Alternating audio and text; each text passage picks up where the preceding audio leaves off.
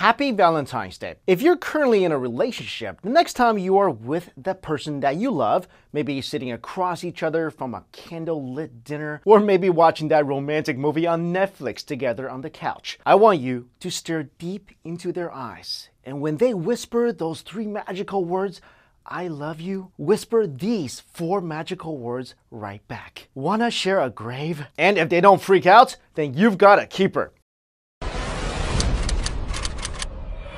In 3800 BC, a young couple were buried together in a final embrace that was hoped to keep them together for all eternity, until we came along, that is. Now, the remains of the man and woman who are said to have died in their 20s have been uncovered in the Diros cave in the Peloponnese region of Greece. The prehistoric remains were positioned curled into the fetal position as if spooning each other. The grave also contained broken arrowheads. Researchers leading the excavation of the cavern described the find as stunning and said it is possibly the oldest grave ever found in the country. The remains were initially found in 2013 and have now been analyzed using radiocarbon dating. The results of the analysis showed the bones belonged to a man and a woman, both aged between 20 to 25, dating back almost 6,000 years. The cavern is known as Alipotripa or Foxhole and was found in the 1950s.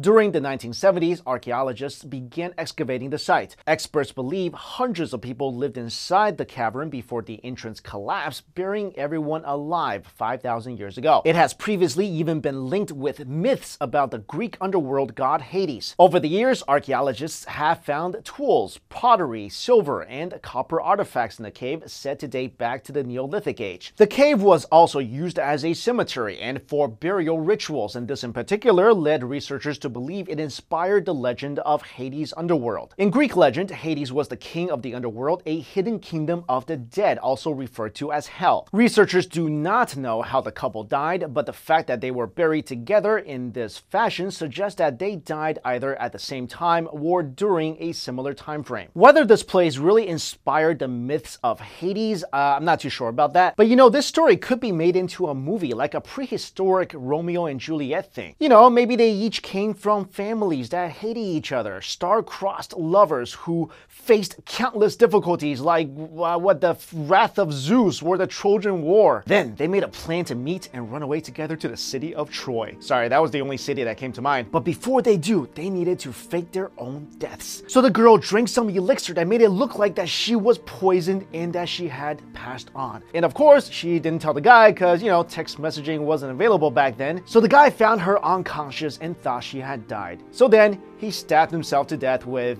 some arrows that he was carrying. And as the girl woke up, she saw the guy dying from his self-inflicted wound, and before he died, they promised that they would be buried together for all of eternity.